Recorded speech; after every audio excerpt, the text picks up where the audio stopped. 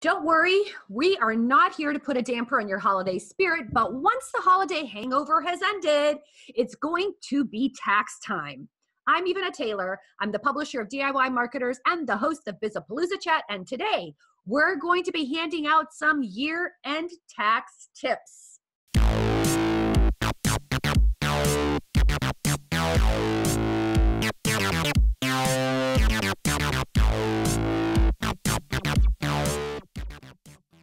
We reached out into our community, and I've got with me here Greg Zbylet, otherwise known as Tax Hacker on Twitter.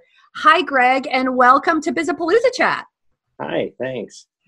I am so glad to have you. Now, I love your Twitter ID, Tax Hacker. Tell us about yourself. Why are you Tax Hacker? It was when I first joined Twitter, I was trying to think of what I could use as a memorable thing. My last name is, too hard. Most people told me, including my better half, your name's too hard for people to spell correctly. Pick something easy. So I was like, okay, fine. I thought, well, maybe I'll do Tax Guru. And the first thing I did is I looked it up and it was taken. And the second thing is, as soon as I said that, about 5 people looked at me and said, oh, that's just obnoxious. Don't even use that name. So it was a little, what's presumptuous or whatever word you want to use, a little too highfalutin, whatever. So I poked around different names and I thought, well, everybody's talking about hacking. I thought this would be a good name. So I picked Tax Hacker. It was kind of whatever. And actually, it's got a really good response, a really good response from people. And I don't have a huge following, but some of the people who do follow me, David Spade and Perry Gilpin follow me. So yay me. Yay.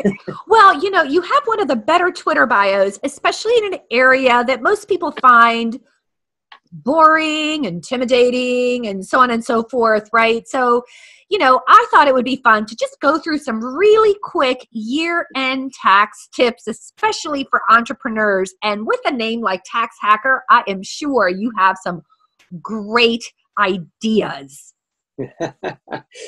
So, I guess the biggest thing for everybody this year is the new Tax Act.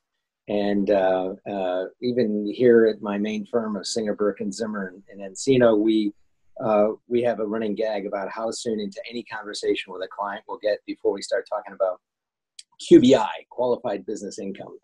And that, I think, is going to have the biggest impact on small business owners. It doesn't matter what you do if you are single and your income is under $157,500, or if you're married filing joint and it's under double that, or $315,000. It doesn't matter what you do. You get 20% of your qualified business income as a deduction. And that'll be on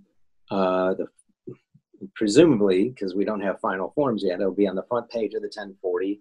There'll be reductions to taxable income. So it will reduce your tax because your taxable income will drop by some amount of money.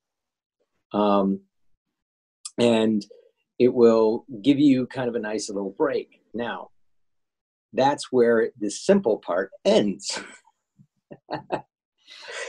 Because once you go above that, then you start running into something called an SSTB, a specified service trade or business. If you're a lawyer, an accountant, a doctor,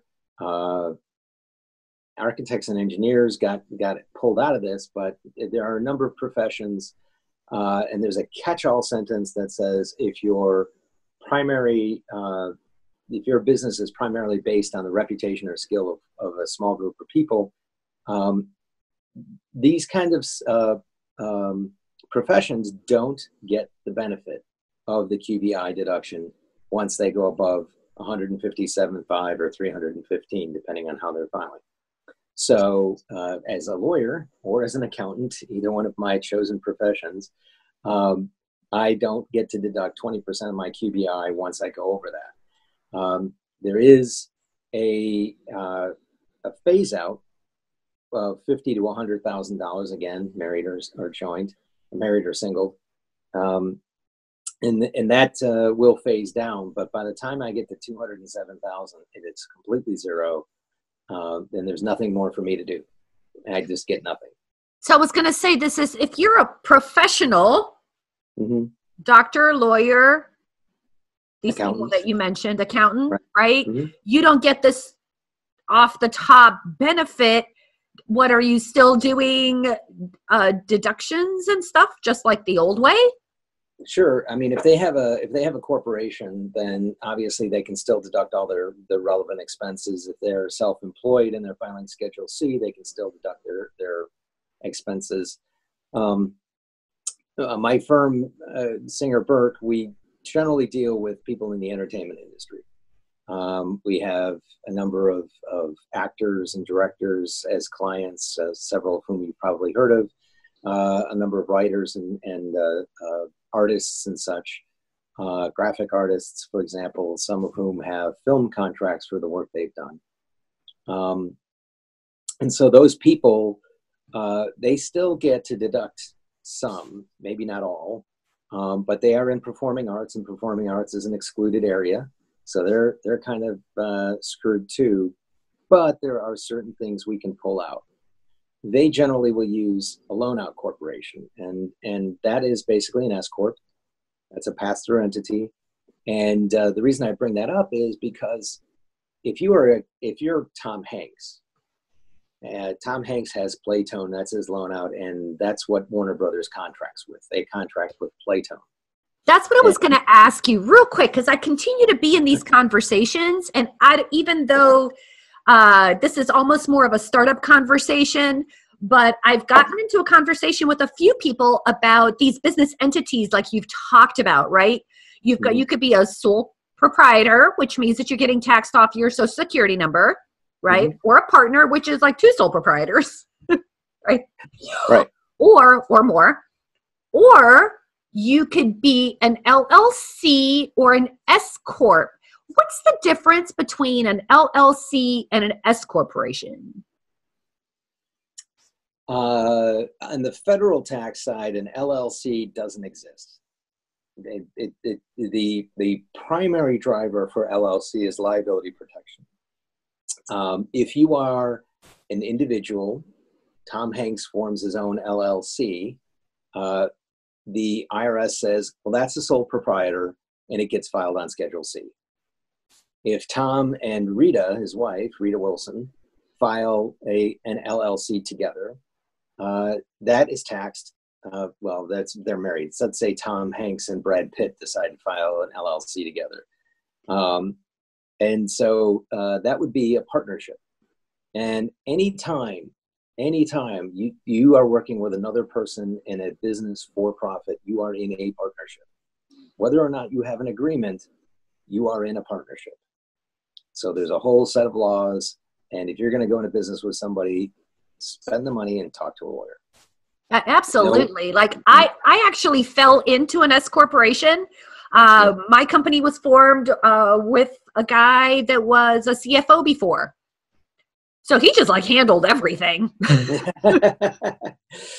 a lovely man. Everything was great. He handled everything. And even after he went off and got a full-time job and I continued doing this, he handled my books for me. Nice. And then, but I never, I fell into it. Now I have a CPA and he does everything, right? But at first I was like, did I make a mistake? I even talked to my CPA. Should I switch to an LLC? He's like, no, you're good. The worst thing about an LLC, the worst thing about an S corporation is that it helps to have someone do it for you. Well, and the other option then, the IRS, like I said, if you're an LLC with two people, by default, you're a partnership.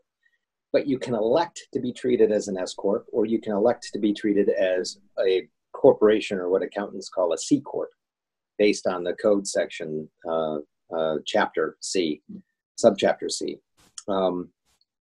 And the difference there is that partnerships and S corps both allow flow through of the income to the individual. S corp, you have to pay a reasonable salary.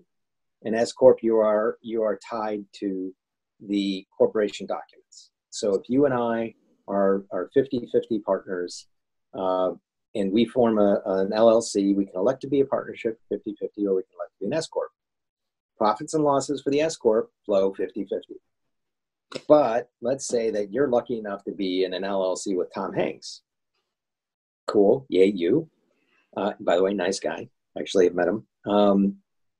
But Tom has a lot of income. And Tom wants losses because he doesn't want a lot of income because he has to pay a lot of tax. So Tom might say, listen, Ivana, let's do it this way. If the company loses money, it's all to me. I get 100% of the losses, you get nothing. If we make money, we split it 50-50. And that's not an unusual arrangement when you have somebody who has a much higher net worth than somebody else. But you can only do that with a partnership. You cannot do that with an S corp. So that how do you decide, Greg? I mean, people really are sitting there racking their brains, you know, if they're a small business owner, let's say they are a freelancer, a copywriter, a web designer. I don't even know if like retailers, pizza shops, those types of folks, right? Main Street businesses. Do you have some quick ways to, or tips on what you should be and why? No, because what should you be thinking about? You know what I'm saying? Yeah, unfortunately, it's really an individual person by person thing, because if you're in a partnership and you're getting guaranteed payments, which is the partnership version of a salary, that's self-employment income. So you'll have to pay self-employment taxes. If you're in an S corporation, you can actually do payroll and have withholding. And whether what you want or don't want really does fall back on your individual situation, which means you have to look at everything. You can't just look at the business and say, oh, I want to be this, because that will have an impact later on down the road on other things. And so it's not always an easy answer. And everybody I know wants like, oh, tell me what I should be. And the answer is every lawyer's favorite answer, which is it depends. And it drives people crazy, but it's really one of these things where it's not one size fits all. There are some generic things you can say, well, you know, if you elect to form, if you want to be a partnership, and you don't elect to be a limited partnership, and you don't elect to be an LLC, guess what? You are liable for the debts of the partnership. So if one of the things you're worried about is, I really don't know Tom Hanks very well, and I don't know if he pays his bills on time, or if he's one of these rich people who makes his money by stiffing people, and everybody's going to want to sue him, and all of a sudden they can't get to him or whatever, he's too well insulated. Who are they going to look to? You. So in those cases, you probably want liability protection. I would say everybody should want liability protection. I mean, I'm a simple business. Yeah. But, you know, I do consulting. I work with brands. You just never know. And the last thing I would want is to have my family, you know, hit by something that happened probably unintentionally, right? But nonetheless, right, stuff happens. You know, well, do you think that should be everyone's primary concern? I mean, we're so litigious. Liability protection comes with a little asterisk, because the liability protection will protect you against certain things, but not others. So if you have an employee who commits what's called an intentional tort, that's not necessarily going to protect you. The LLC format is not necessarily going to protect you, because it doesn't protect against intentional torts. And to give you an example of that, battery and assault are intentional torts. So there are certain things you won't be protected against. The way you protect against that is insurance.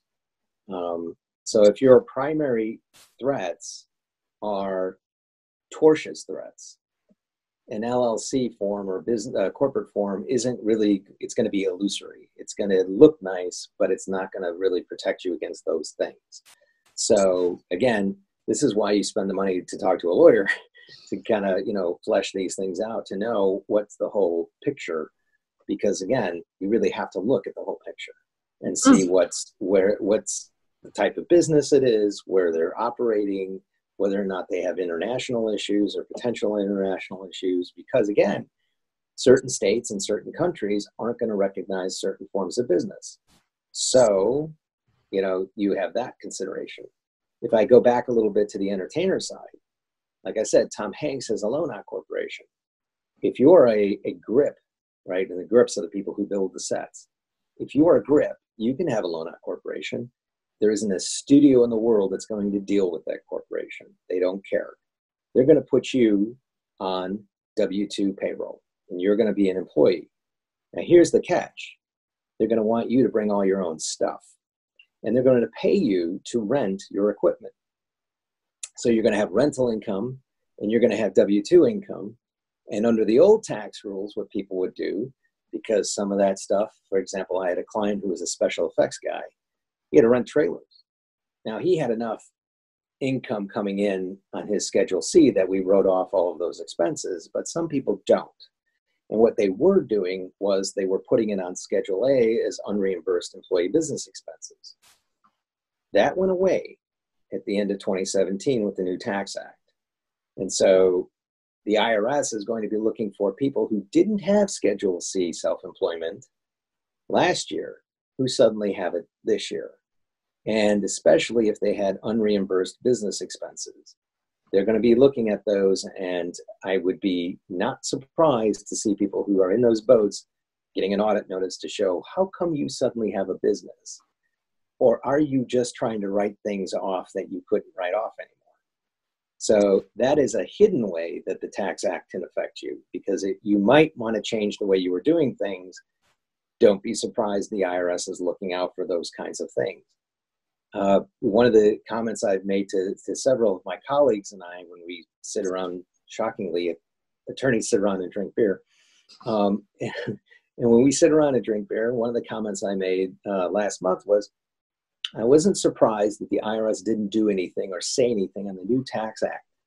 They let all of the people who are prognosticators and advisors come out with their versions of advice. And then they came out with proposed regulations that undid a large chunk of that, or basically put up a roadblock to a lot of those. For example, early on, there was one guy who, very well known in the estate industry, who said, hey, listen, each trust is treated as an individual. Put your house in 5 different trusts. Each trust gets a $10,000 state and use local tax deduction. Now you can deduct $50,000 and you're not limited to 10. The proposed regs said, we are going to collapse all of those trusts into one and you get $10,000. So is your best advice right now for small business owners that they definitely need to seek professional advice? Yeah, and they really should be looking for people that are experienced in talking about this or written about this, or have some kind of background, because the proposed regulations that came out in August were 184 pages. If they're wealthy enough to have an estate and have estate concerns, your small business in this country, if you're $25 million, you may have $5 or $10 million estate, and you may be saying, well, should I be giving more money? Those proposed regs actually just came out a couple of weeks ago. So there's a lot of changes. There's going to be a lot more changes. And this is definitely one thing I would say, don't try and go it alone on this. It's too easy to make a mistake. And even me as a professional, we're still trying to feel our way through this. And if I'm trying to figure this out and have lengthy discussions with the partners here on what constitutes performing arts, what constitutes QBI, can we put this into that, and will that qualify? And the answers to a lot of these are, we don't know. And we're not sure, and there's a lot of gray. And again, going back to my colleagues, I do a lot of speaking with the Beverly Hills Bar and the LA County Bar and so on, along with a couple of attorneys from Venable who are also kind of on the circuit. And we were at a little mini conference a couple weeks back and sitting around talking about this, and we all agreed, it's a lot of gray, and we are trying to play in the gray for as long as we can. And we expect that what's going to happen over the next 18 months to 2 years is there's going to be a lot of audits, there's going to be a lot of litigation, and there's going to be a lot of definition redefining. We may be going back a year from now and changing returns we do now, because the IRS comes out and says, We disagree, and the court goes, yeah, the IRS is right. And then we have to go back and undo some of the things we did. So to wrap it up, Greg, tell me 3 things a small business owner, let's say that they're making less than $1 million. Mm-hmm. What are 3 things they should be doing at year end? They should definitely be making sure that their books are up to date, and so that they can see where their income is. A lot of small business owners keep sloppy books. Make sure your books are up to date. Make sure you have good records. Everything is tied together. Go see an accountant. Sit down with him and talk, or her, and talk about, where your income is, what you're expecting. We've got 2 weeks left in the year. For us, the studios are closing next week. We're not going to see any more income, so that's a plus for us. But most business owners aren't closing down for 2 weeks at the end of the year. So try and project what your income is going to be. If you haven't hit the $10,000 limit on state and local taxes, make a payment. If you make it before the end of the year, it's deductible this year. If you don't make it before the end of the year, it's not deductible until next year. So do those 2 things.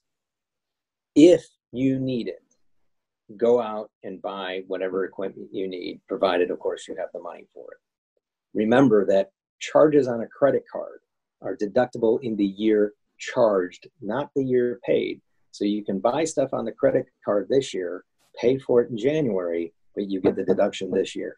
That's a common mistake people make. They take the write-off the year they pay it. That's not the case. Also goes to medical expenses. So if you want to squeeze in a doctor's appointment, your doctor isn't taking time off, hopefully, that's another thing to do. And if you have flexible spending accounts, they expire at the end of the year. Get those bills and reimbursement requests in so that you don't lose that money, because FSAs are use it or lose it. You don't want to lose $1,000 if you don't have to. Greg, that was outstanding. Outstanding. People are going to love that. And we got to head over to Twitter. Thank you so much for being with us today and You're welcome. Giving us something to think about at the end of the year. No problem. Thanks. Thank you for inviting me. I appreciate it. Awesome. Hey.